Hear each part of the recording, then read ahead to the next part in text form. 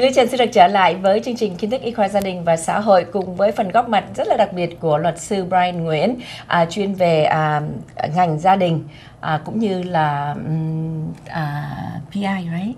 Personal injury. Đúng rồi. Và thưa quý vị, rất là hãnh diện là luật sư Brian là được xếp hạng thứ 3 trong danh sách của 10 luật sư được cái review cao từ Yelp, là một cái website mà những người khách hoặc là những người trưng dụng vào đó để mà cho điểm những cái gì mà những cái dịch vụ mà họ nhận được, thì luật sư Brian được xếp hạng thứ 3 trong quận Cam. Trong quận Cam.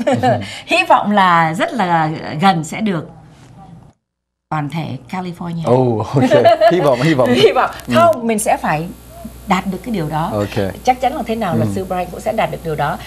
Chúng tôi xin được trở lại với cái đề tài ngày hôm nay là prenup, là một cái khế ước mà giữa hai người sẽ kết hợp với nhau để ký trước khi họ đi đến cái ngày để mà kết hôn với nhau.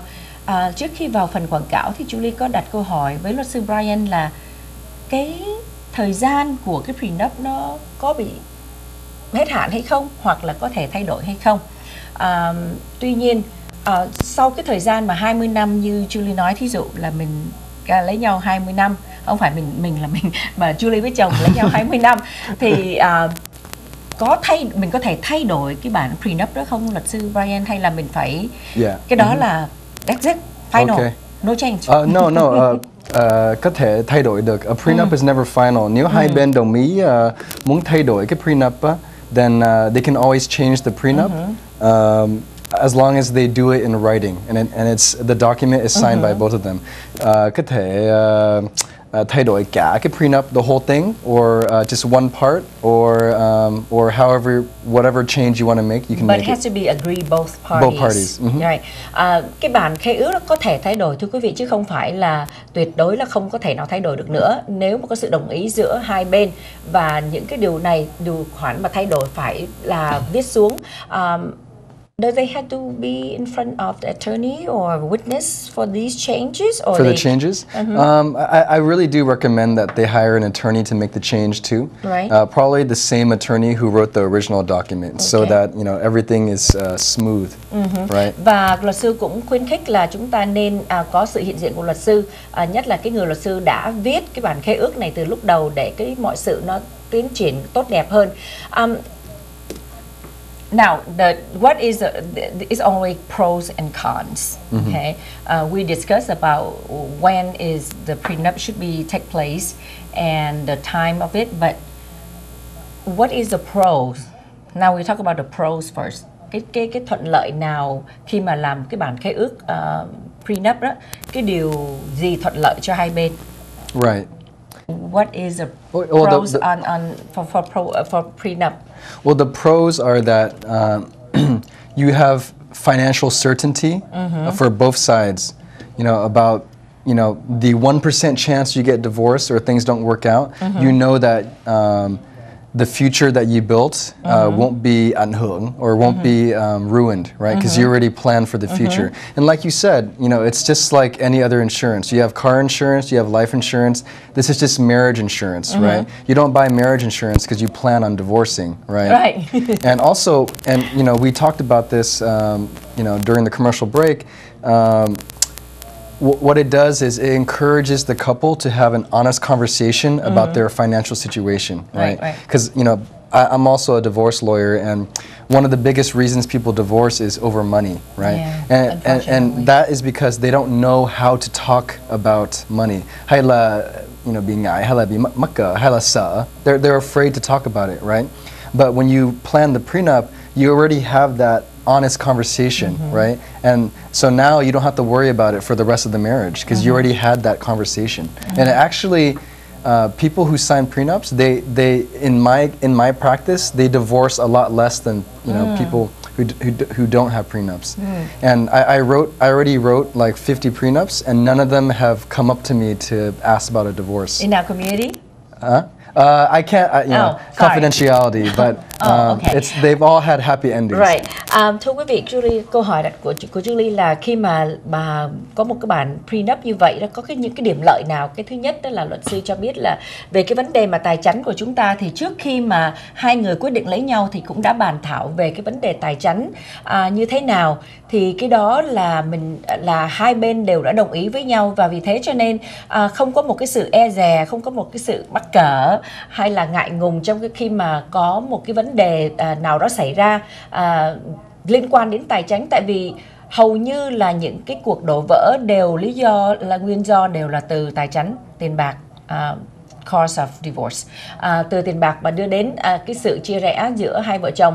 Tuy nhiên khi mà chúng ta có cái bản prenup đó rồi thì đã được cái sự bàn thảo trước đó, cho nên khi cái sự việc xảy ra thì cái vấn đề khó khăn nó đã được trải qua một phần nào đó. Tuy nhiên giống như quý vị mua bảo hiểm xe để bảo vệ khi bị tai nạn, hoặc là mua bảo hiểm nhân thọ khi mà qua đời, hoặc là vì một lý do nào đó, thì cũng không có ai plan, tức nghĩa là chuẩn bị cái bản prenup để mà mua bảo hiểm cho trước khi lấy nhau để mà ly dị.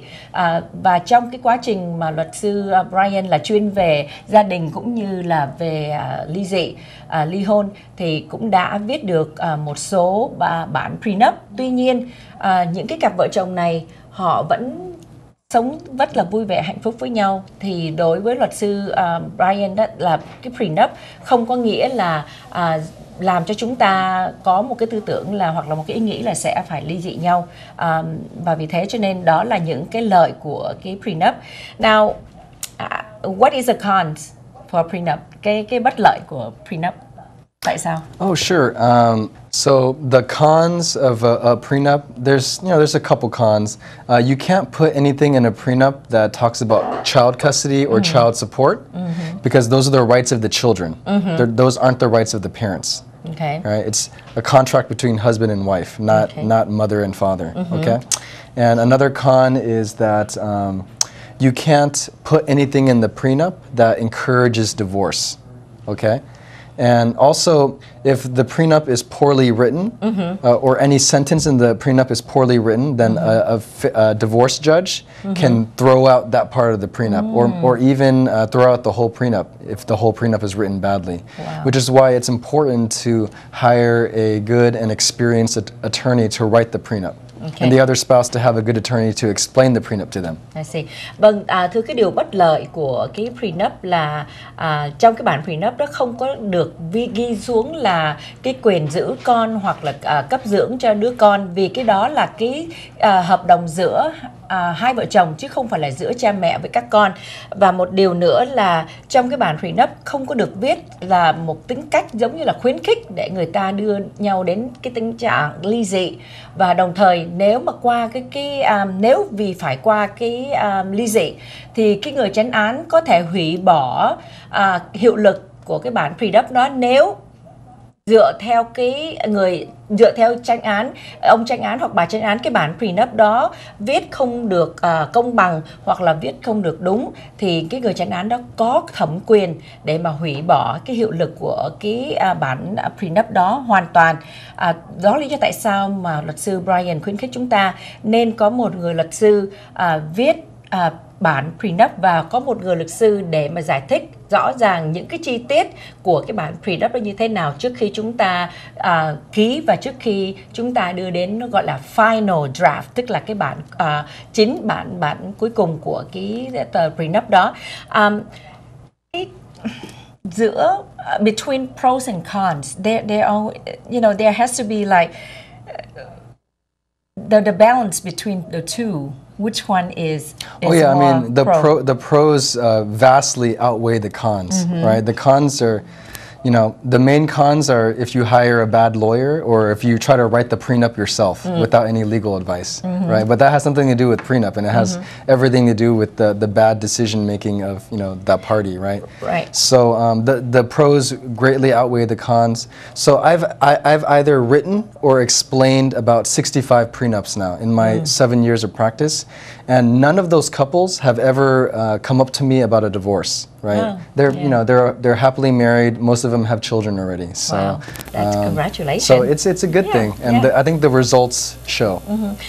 Thưa quý vị, với sự trình bày của luật sư Brian và với kinh nghiệm mà luật sư đã viết trên 65 bản prenup trong vòng 7 năm hành nghề, thì đó là một cái điều congratulations, rất là chúc mừng cho luật sư Brian, là vì luật sư quan niệm rằng thì là khi mà một cái bản prenup mà được một người luật sư viết rõ ràng, cũng như là dựa theo những cái sự trình bày và chia sẻ của hai bên, thỏa thuận với hai bên, thì cái thuận lợi của cái prenup vẫn tốt hơn là khi chúng ta không có prenup, nhất là hai bên đều có của cải, both have financially and assets. Và vì thế cho nên nếu quý vị rơi vào cái tình trạng đó thì luật sư Brian khuyến khích là chúng ta nên có một cái bản prenup trước khi lấy nhau, để mà tránh cho những cái sự không có được thuận hòa sau này. Xin quý vị tiếp tục theo dõi, chúng tôi sẽ trở lại sau phần quảng cáo ngắn.